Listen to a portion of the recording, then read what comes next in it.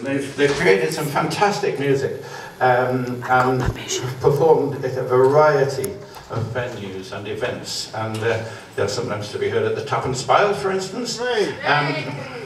And so I hope you're going to enjoy their music. And Penny, I think now is the moment. I hand over to you. Do you want to say what you're going to play, or do you just want to start? Ladies and gentlemen, the Cherry Pickers with Penny Gretton. Thank you very much. I spent most of my life being described as a hairstyle, but there you go. It's never caught on, as far as I can see. The first song that we're going to play is called The Beck and Tarn Boys, and it's a song that I wrote about a pair of sheepdogs. Are we ready?